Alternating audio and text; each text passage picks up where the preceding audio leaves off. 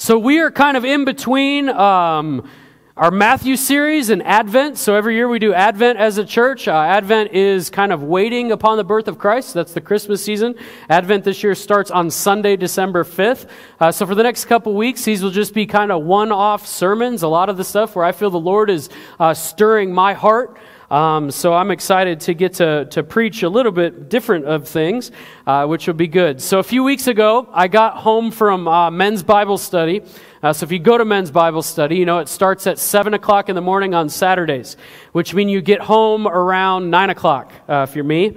So I get in the door, it's 9 o'clock, I walk through my garage, I go to my office, I put my Bible away, hang my keys up. I notice that it's like super dark in my house. I yell to Kristen, who's always upstairs. I was like, Kristen, why is it dark in here? It's 9 o'clock. What's up with the lights? And she yells back, well, there's an eclipse. And I was like, there's an eclipse like right now? Why did I not know of this? So what did we do? Naturally, I tell all four of my kids, okay, grab your sunglasses and let's go out in the backyard. We realized one thing really quick. Even through their little $5 Walmart sunglasses, you should not stare at the sun. It's dangerous. So I was like intending to damage my children's retinas in that moment. We go out in the backyard. We're all looking up at the sun and we can't see anything. So here's the deal. I don't own eclipse glasses for two reasons. I'm not a nerd and not a scientist, okay? So we don't have those handy in a drawer. We had to improvise. Being the improviser that I am, I walked inside, I got my tripod, I hooked my phone on the tripod, and then I went out back and turned the camera app on, pointed it at the sun, and then we zoomed in on the iPhone to see how close to the sun we could get. What did we see? Nothing. I was like, why is it dark and there's like no eclipse? Very weird. I'm still confused on what happened that day, but here's the point. If you want to see something for everything that it is, you zoom into it. It's like anything in life except for eclipses, apparently. The closer you get to something, the clearer you see it. All of us can remember trying to get the microscope to work in high school, right? The closer you get to something, the clearer you see it. This morning, we're going to be talking about one of probably the most powerful sets of muscles in your entire body. That's your tongue. If you zoom into your tongue on a microscopic level, it's actually one of the most disgusting images you've ever seen in your life. That's why I don't have it up there. Some of you could have eaten breakfast.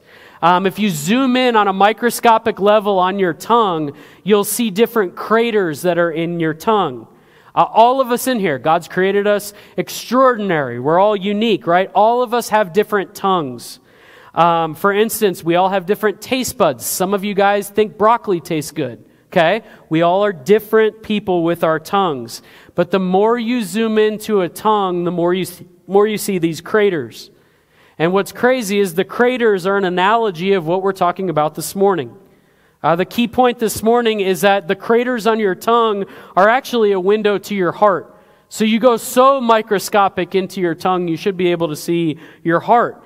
And you're going to see these things that I identify as craters in 5 different ways that the tongue can kind of do things. And none of them are overly positive. The tongue, we'll see in our text this morning, it can control, it can destroy, it can't be tamed.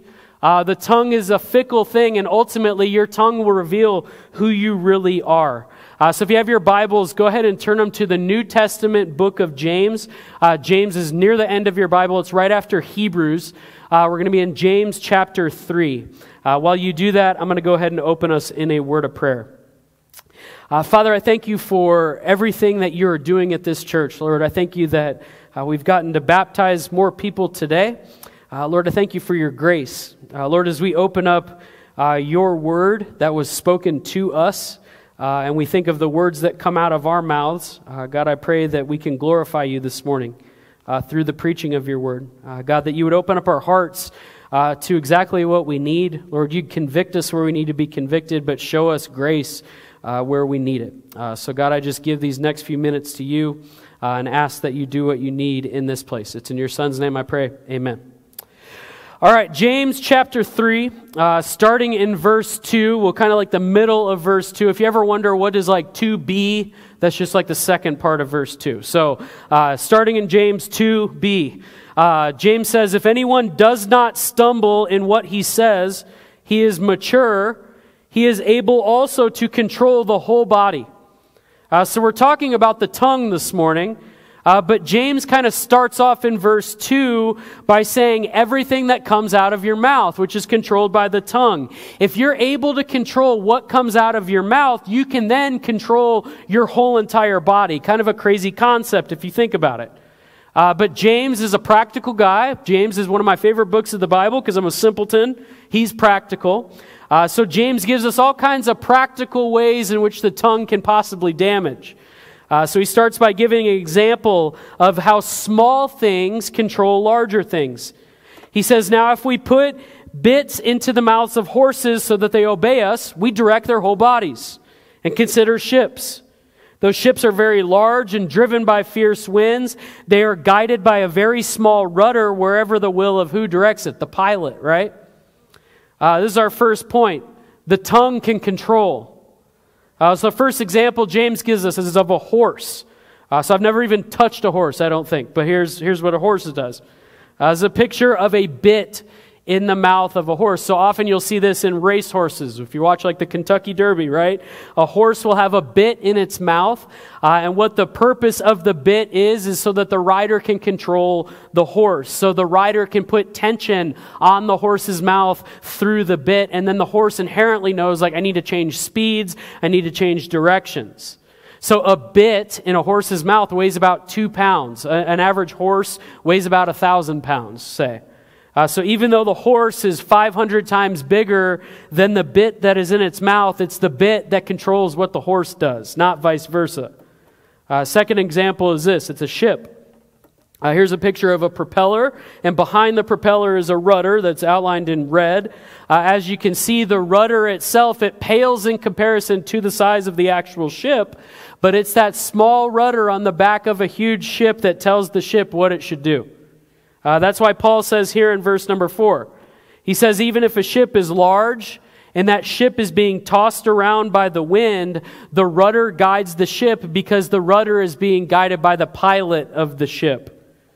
So 2 small things that James tells us, controlling 2 large things.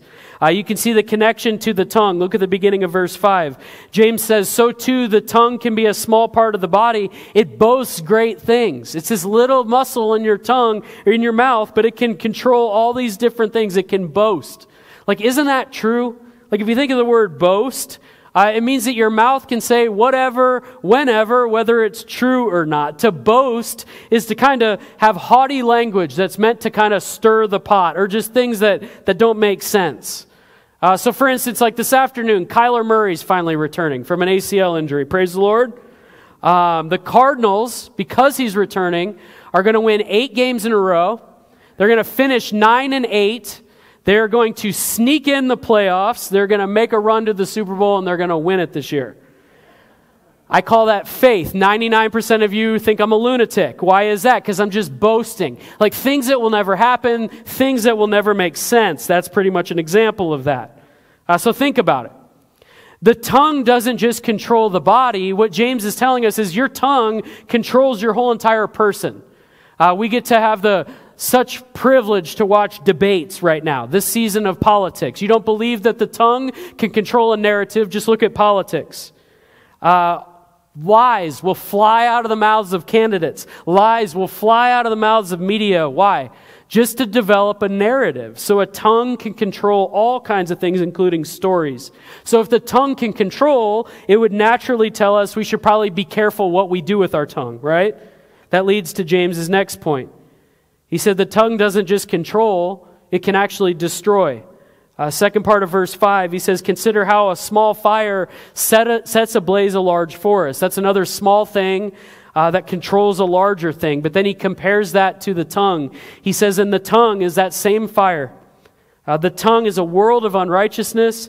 It's placed among our members, which is like our bodies, right? It's placed among our bodies. It stains your whole entire body. It sets the course of your life on fire. And it itself, the tongue, is set on fire by hell. Well, thanks, James. That is super encouraging. We live in a part of the country where we see wildfires, right? All up north and in California, all throughout the coast, there's a lot of wildfires every wildfire season. They're extremely damaging. We saw a couple months ago, almost the entire city of Maui almost burned just completely to the ground. You saw houses and businesses just completely decimated. A little spark can set ablaze a huge fire. Here in Arizona, if you drive up to Flagstaff and you flick a cigarette butt out the window, you have a chain dragging from your truck, just a little spark can fly into the field, and next thing you know, hundreds of acres of forestry are just simply destroyed from a little spark. A lot of you, probably all of you in this room, have sometime in your life heard the term, "Sticks and stones may break my bones, but words will never hurt me." That might be true if you're a robot. Even if you're the most thick-skinned individual in the room, the person you love the most, or the person that you respect the most, if that person comes to you with extremely harsh words towards you, what those words will do in that moment is put a little bit of a dent in your relationship.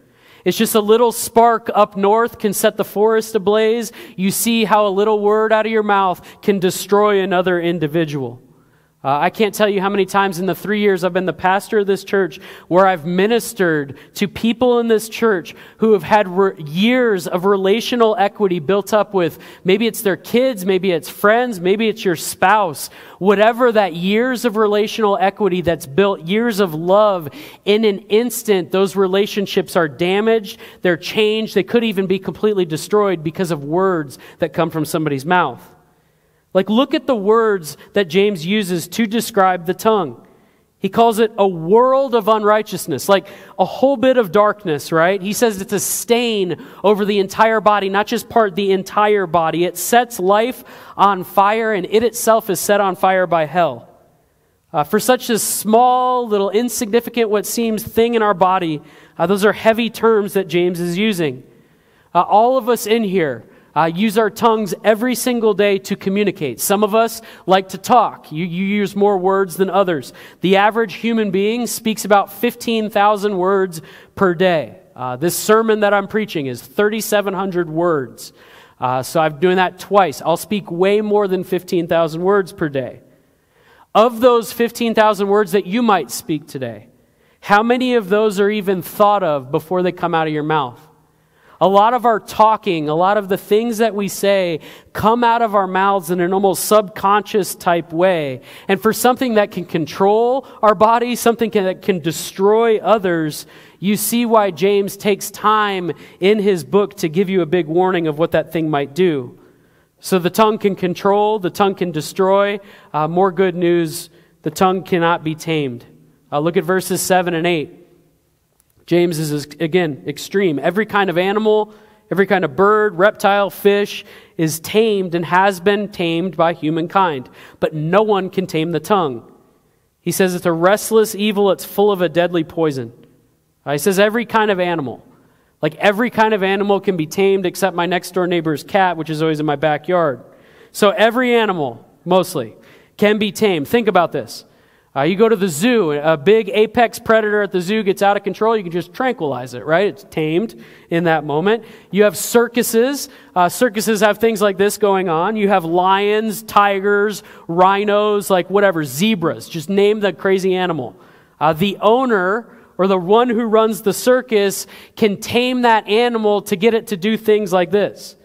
You have like the apex predator of apex predators jumping through hoops in the middle of an arena while people watch. But that's not the tongue, though. No one can tame that. Everybody can tame an animal, everybody can tame everything, but you can't tame the tongue. James calls it a restless evil. Think of that word restless. What does a restless thing do? It kind of describes an animal in the wild, right? Restless. The tongue kind of just roams around like looking to defend itself. It's quick to attack other people. It's quick to guard its territory. It's quick to protect so that it can be king. All of those characteristics are characteristics of not just an untamed animal, but an untamed tongue. But he says it's not just a restless evil, it's also a deadly poison. Think back to Genesis 3. How is Eve deceived in the garden? She's deceived with words. The serpent comes up to her and speaks words into her life. He says things to her like, Eve, did God actually say that? Eve, you won't die. Eve, just eat the fruit. God doesn't want you to be like him. Just take a bite, Eve. Everything will be okay. How did Satan deceive Eve? Through words. The tongue is something that cannot be tamed. Final point of bad news, then I'll hopefully get to some good news. Verses 9 and 10. James says, with the tongue we bless our Lord and Father, and with it we curse people who are made in God's likeness. Blessing and cursing come out of the same mouth, my brothers and sisters. These things should not be this way. Can you just kind of hear the urgency in James's voice? The fourth point this morning is that the tongue is fickle, which means it's just all over the place, right? 1 minute the words out of your mouth are great. The next minute, you're completely embarrassed by what you just said. Think about the song that we sang before I came up here. Christ be magnified, right? What are the lyrics of that song? Christ be magnified, let his praise arise. Christ be magnified in who? In me. That means that I'm the one, through my words, magnifying Christ. Like, Christ be magnified from the altar of my life. Just everything that I have, Lord, be magnified in me. We all sit here and we sing those things. Those songs are like prayers, right? They're asking Christ, like, Christ, may you increase and can I decrease? Christ, I'm just pleading with you through song right now. May people one time see you through me. Just be magnified through me. We sing that at 10:45 a.m. and then at noon you're driving home on the 10 and some fool cuts you off on the parking lot. All of a sudden Christ ain't getting no magnification in your life, right? Let someone wrong you in a real way. And suddenly these things we sing are just out the window. Think about your deepest, darkest enemy if you have one of those in this room. How do you talk about that person behind their back? Someone who's seriously wronged you, maybe someone who's seriously wronged your family member, even your children. You see very quickly how you could say one thing in one moment and another thing in another because the tongue is fickle. So what are we to do with all this? Just leave here with our heads hanging, all discouraged? James never kind of gives us an answer on how to proceed. We're all aware that this is a problem. Unless you're perfect in this room, all of us in here struggle at some point or another with our tongue. So what's the clear-cut solution? I'd argue that in verses 11 and 12, he kind of tells us those things. But remember what our key point is. If you zoom in on the craters of your tongue, you'll zoom in deep enough to where you start to see the window of your heart. All those craters that I just talked about. The tongue controlling, the tongue destroying, the tongue not able to be tamed, the tongue's fickleness. Those things are craters or dangers in the words that come out of your mouth. Those things are all telltale signs of what your heart is. The truth is, the tongue ebbs and flows with your mood. And your mood is regulated by your heart. That's why James gives us the example of a ship in verse 4. You have the ship, you have the rudder in the back of the ship, but what do you ultimately have? You have the pilot at the front of the ship telling the rudder what to do. It's the same thing with the horse. You have the horse, you have the bit in the horse's mouth, but you have the rider of the horse that controls everything. The tongue is the same thing. It's a small part in your body, but it is controlled by your heart. So why does James not give us instructions on how to fix this? Well, remember, James is the brother of Jesus. So I'm assuming that James both knows and he repeats the teachings of Jesus. In Matthew chapter 12, Jesus encounters the Pharisees. He tells the Pharisees, he calls them a brood of vipers. To use words, that's like a horrible thing to call somebody. Brood of vipers, how can you speak good things when you are evil? He's saying you can't. Why? Because for the mouth speaks from the overflow of the heart. So the issue is not your tongue, the issue is your heart. So then the question becomes, where is your heart? This is like a regulator on what your heart is, the words that come from out your mouth. So here's the deal. If your heart's pure, your tongue will be pure. If your heart's kind of mixed, your speech will be mixed. If your heart's evil, the words that come out of your mouth will then be evil. That's why James finishes with a couple more examples in verses 11 and 12. He's saying, hey, the tongue is going to reveal who you are. He says, does a spring pour out sweet and bitter water from the same opening? Can a fig tree produce olives, my brothers and sisters? Can a grapevine produce figs? Neither can a saltwater spring yield fresh water. James is saying you either have fresh water or you have salt water. If you drive 6 hours west to San Diego, jump in the Pacific Ocean with your mouth wide open, there will be a lot of salty taste in your mouth when you taste that water. If you do the same thing, you drive about an hour north, Lake Pleasant. It won't be salty, it just won't taste very great, and you might get malaria if you open your mouth in that lake. You can't expect the Pacific Ocean to turn fresh. You can't expect the Lake Pleasant to turn into a saltwater lake. Why? It's because both of those bodies are what they are. There's no changing those things. And James is saying it's the same with a tree. It's the same with a plant. What those fruits they produce cannot change. And so the point is the status of your heart will determine the words that come out of your mouth. I want us to just think about this morning. As Christians, what are we to be known by? Our love. So you can express your love. If we're to be known by our love as God's children and people are able to see Christ through us by our love, how do we express our love? I think about my wife. How can I show Kristen my love? I can do it in a lot of ways. I can spend time with her. She enjoys me spending time with her. She likes me buying her stuff. She likes me to hold her hand, like the 5 love languages stuff. What's her love language? Love her like that. The easiest way for me to tell Kristen I love her, though, is if I just look her in the eyes and say, Kristen, I love you. Words that come out of my mouth. So I want us all to just do ourselves a favor this morning. Ask ourselves this question. Think about all those words you speak on a regular basis. Do the words that come from your mouth reflect your perceived status as a disciple of Jesus Christ? I say perceived status because a lot of us think we are way deeper disciple than what we really are. So there may be some of you in this room, you think highly of yourself. You go to church, you serve on a team, you go to a community group, you sit at a Bible study table, you do all these things, but the minute you get outside of those mediums, or the minute you get off to the corner of the living room at your community group, the words that are coming out of your mouth are nothing but Christian. They're nothing that alert anybody that you're a disciple. Is that because your heart is just academically transformed, but yet spiritually it's not? I don't think it's our job as evangelists to go over and just beat people over the head with the Bible and tell them the gospel all the time. But the fact of the matter is, if you have Christ, if you have the Holy Spirit should then radiate in at least some fiber of your being. So the words that come out of your mouth that are a constant thing for you during the day, how do you speak? What words come from your mouth? Let me give you 3 different categories of what your tongue might be marked by. So the first thing is this. Your tongue might be marked by criticism. So if your tongue is marked by criticism, your standard for everything and everybody is up here. And the minute your standard is not met, it's met with a spirit of criticism.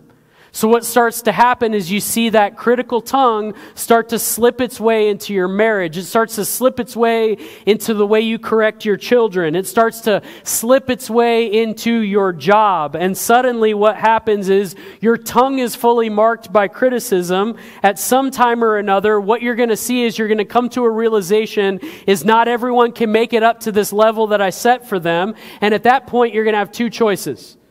Either you're going to have to alienate your own level of thinking and realize your expectations are too high, or others will alienate you because they don't want to hang out with you.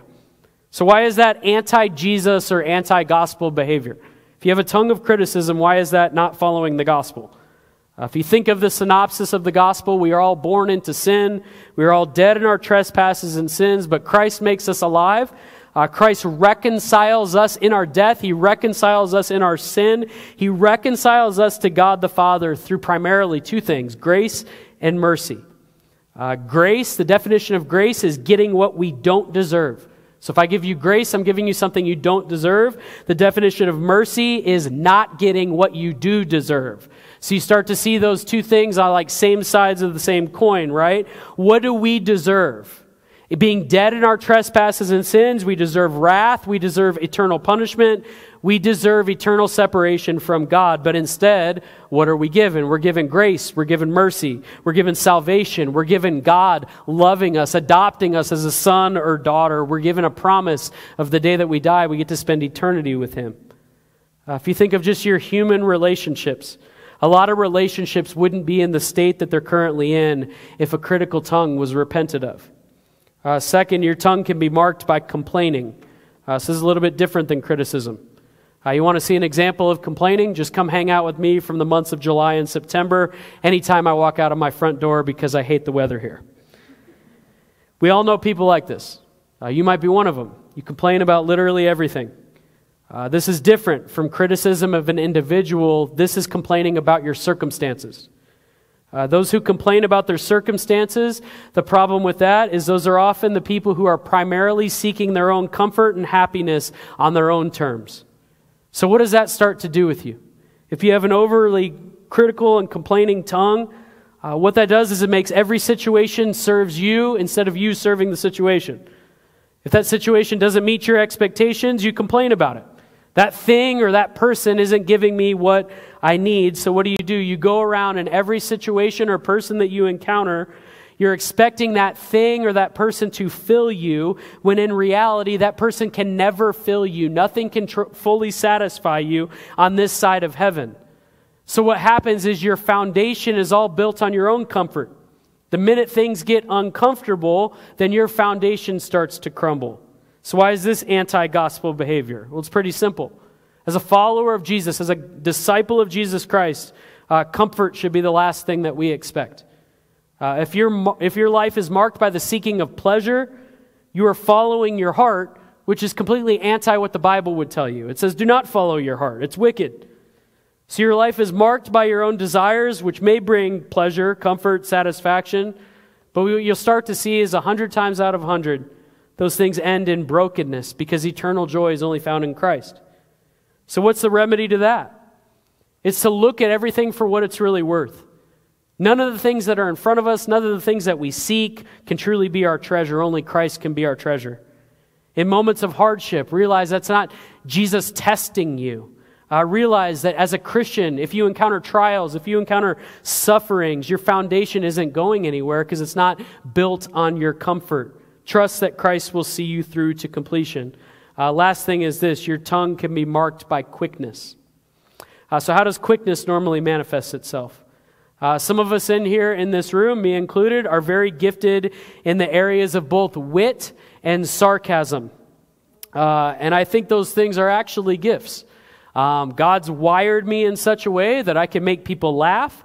But if I just move a little inch to the right or to the left, I can very much use my tongue in such a way that it's like a sword that damages. For those of you with a quick tongue, do you have the discipline to pull back when your gifting might not be needed? Do you sometimes just talk for the sake of talking and then you're misguiding people in the process? There's a reason that the Proverbs, much of the book of James, have references all over it to the words that come out of our mouths and the importance of it. So odds are most of us in this room this morning can put ourselves into one of these three categories. I preach this message largely to myself. I can throw myself in all three of these categories if I'm not thinking. So what do we do in this case? For those of us in this room that have a hard time with the words that come from our mouths. I think the beginning of the book of James is really helpful. James 1:19, James says, everyone, all people, should be three things. You should be quick to listen, you should be slow to speak, and you should be slow to anger. Just to show you the irony of how things work in a pastor's life, my twins, Knox and Nash, are in first grade. This was their Bible verse this week. So every day on the way to school, I just hammer them with their Bible verses, because if you're a pastor's kid, you need to get all your Bible verses correct at Christian school. So what is their Bible verse? James 1:19, everyone should be quick to listen, slow to speak, slow to anger. It's a short week due to Veterans Day. Their verse was due on Thursday. So we're driving in my truck to school on Thursday. I say, Knox and Nash, what's your Bible verse? Dead silence. They don't know it. I'm like, everyone should be, one of my twins like, behave? No. Everyone should be quick to listen. They're just not getting it. They're not like slow to speak, slow to anger. What happened in that moment? Naturally, I became very quick to anger. I'm like, guys, why do you not know your Bible verse? Like, it's Thursday. You're going to go in there and fail it.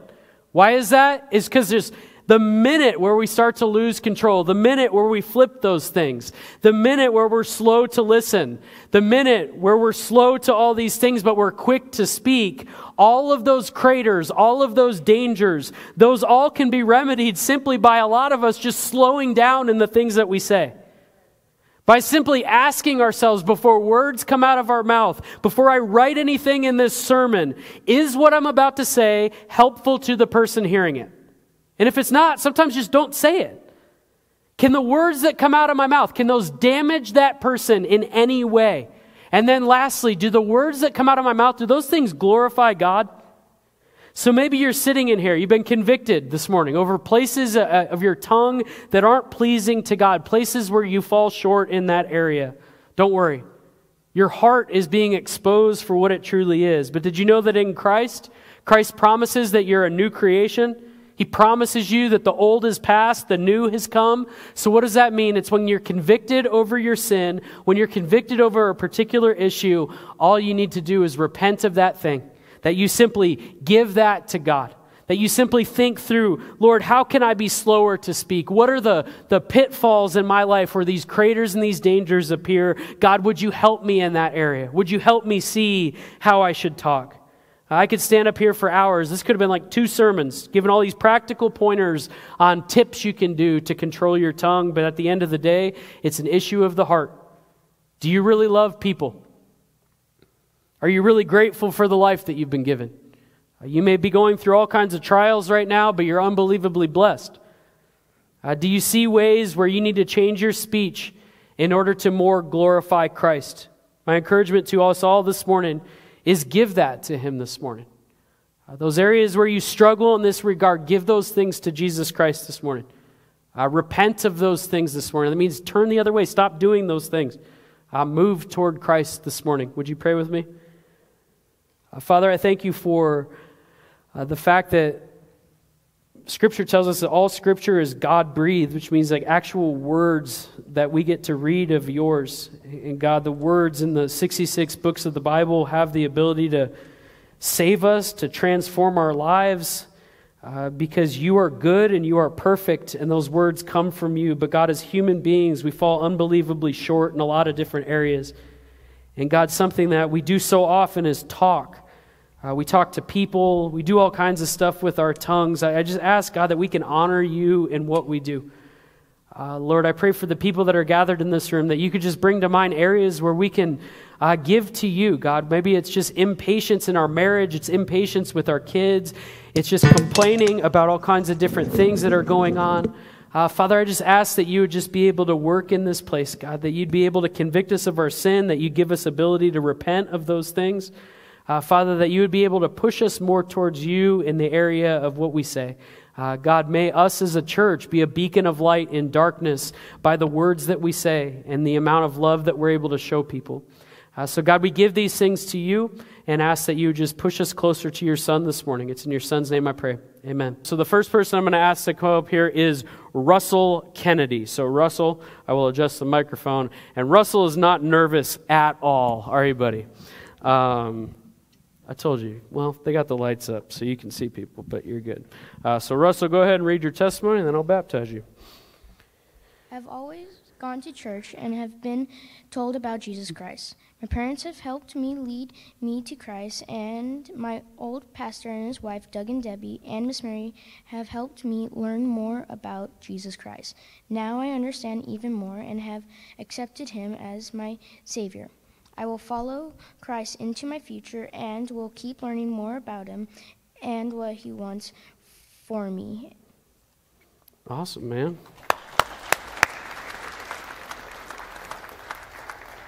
All right, Russell, get in there, big guy. I'm excited for you, dude. I'm excited as your pastor to get to watch you grow and grow into an awesome young man of God. I'm excited that you're getting baptized today and for accepting Christ as your Lord and Savior. So, Russell, I'm going to ask you, don't go back yet, dude. Cross your arms. There you go. That way I can grab you. But Russell, it is my honor as your pastor to baptize you in the name of the Father, Son, and the Holy Spirit. Be buried with Christ in his death. Be raised with Christ in his resurrection. All right. And the second person that we have today is Josh. So I made reference that we've got like a guy that does powerlifting. This is Josh. So he might stay in the water. I can't make any promises. Cool. So Michael asked me a couple questions. It says, who were you before Christ?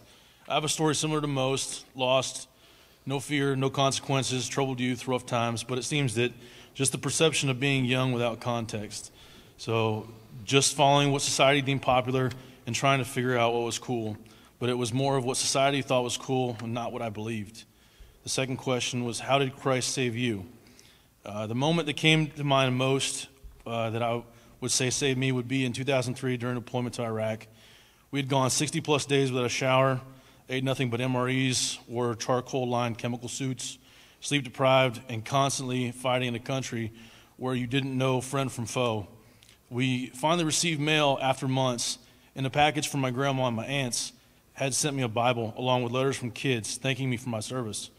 The innocence in a time of evil was like a light in the darkness that night for me. Lastly, now, with the birth of my girls, my sense of worth has risen to a new level, and I look at Jesus more than anyone for my guidance. I reference scenarios in the Bible that closely mimic mine for what to do. Another question, in my own words, profess faith that Christ has saved you from your sin. Jesus is the Son of God, and that he was sent here to save us. I am saved because Jesus has forgiven me for my sins. I'm a sinner and will fall short of perfection, but I give everything to him. And the last question was, how do you live, or how is your life different now that you are a Christian? Well, Michael put out the baptism class. I wasn't sure I was worthy in Jesus' eyes, but are you, any of us, ever? I'm following the Bible and living Christian life with imperfections. When these happen, it makes me feel like I could have done better, and I should change for the next time. I'm still learning. I want to raise my daughters in the church so they know and believe that they are never alone. Amen, man. I'll take that from you. You don't have to get it wet. All right, Josh. Again, I've been praying for this moment for more than one reason. I got to get a knee up, get some leverage. Here we go. All right, man. I'm sore from golf to show you what shape I'm in. So, Josh, man, I'm so proud of you, dude. And it is my absolute honor as your pastor to baptize you in the name of the Father, Son, and the Holy Spirit. Be buried with Christ in his death. Be raised with Christ in his resurrection. So I'm honored today we get to baptize my friend, sits at my Bible study table, police officer in the city of Buckeye, so he's the man.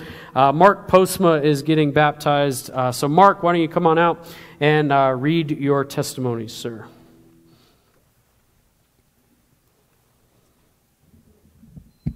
I'm not very tall, Mark. That's okay. And I also am not a sound guy, so. We're good. There you go, sir. Thank you, sir. Yep. Appreciate that. So I've been blessed with a good life. I grew up in a Christian home. I was baptized as an infant in the Christian Reformed Church up in Linden, Washington. Growing up, attended church, youth group, mission trips. Kindergarten through 12th grade, attended a Christian school. Was fortunate to, after high school, go to a Christian college. Very blessed life. Through all that, I'd seen and experienced God, but I still had not made the decision to commit my life and follow God and live my life with Jesus in the background. So fast forward to a month ago, along with my son Reese, who was baptized last week, met with Pastor Michael to talk about baptism. Three of us talked through it, and Reese, like I already said, was baptized last week. Over this past week, my son and my family asked, "Dad, why didn't you get baptized last week?" I didn't have an answer. I didn't have a good reason. I kind of played it off. Wanted it to be all about Reese last week. So as this past week went on, thought and prayed more about it, still on the fence whether or not to get it done. This past Friday night, so a couple days ago, I'm at work. It's kind of a slow night in the city of Buckeye. Sent a text to Pastor Michael asking if it was too late to get baptized. So he replied with, quote, "We can roll with it." I did. It was like 10 o'clock at night, man. I'm like one eye open. I was wide awake, so I was ready to go. So I took that as a sign to be able to go through with it. This moment has been in motion for 30 plus years. I know that I'm a sinner saved by grace. One verse that I found from the New Living Translation says, "Even though we were dead because of our sins, he gave us life when he raised Christ from the dead. It is only by God's grace that you've been saved." Amen, man.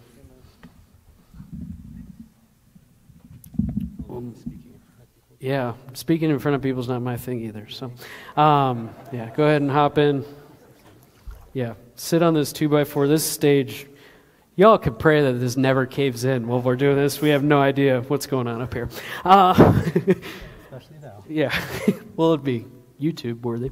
Mark, I'm proud of you, man. It's been good to get to know you. I'm honored to be your pastor, and today I'm honored to baptize you in the name of the Father, Son, and the Holy Spirit. Be buried with Christ in his death, be raised with him in his resurrection.